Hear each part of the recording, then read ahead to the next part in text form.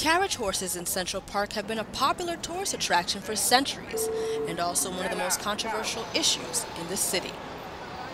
Groups like Friends of Animals, an organization against animal abuse and cruelty, is calling for a complete ban to the industry because they say the horses simply don't belong here.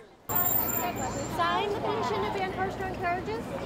I grew up on a farm, and the city just really isn't a place for horses. Horses need lots of room to run, they need pasture time, daily pasture time, and they don't deserve to work in these conditions, behind cars and the fuel and the exhaust. And they're kept in tiny little stalls when really horses should be kept in, at least a 10 by 10 foot. Several accidents in the past years involved car-horse cart collisions, leaving some horses injured and even dead. The group aims to gather many signatures for their petition against the industry while educating tourists and New Yorkers about their cause.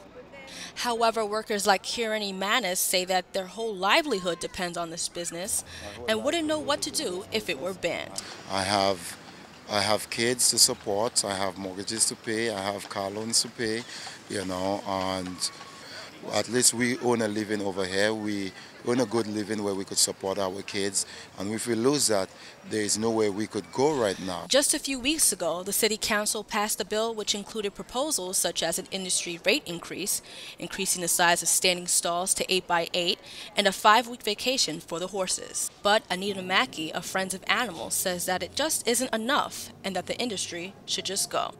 What we're calling for is an end to this. We're getting petitions. We're trying to get people to understand why we're doing this.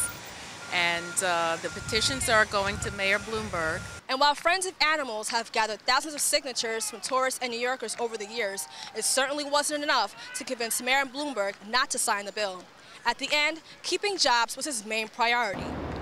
It is something that people from around the world come to New York, and many people like it. I'm sure there's some that don't, and I appreciate your reading those quotes, but there are plenty who do. And there's a lot of jobs involved here. And on balance, I think that this is something that New York City should have, and I am going to sign the bill. People like New York Director of Friends of Animals, Adita Bernkrant, who opposed the bill signing, came to the public hearing and was not surprised of what the mayor had done.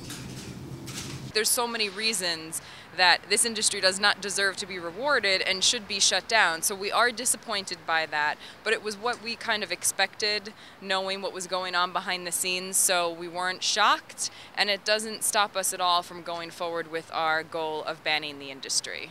Reporting from Central Park, I'm Fendi Lamy for Stony Brook News.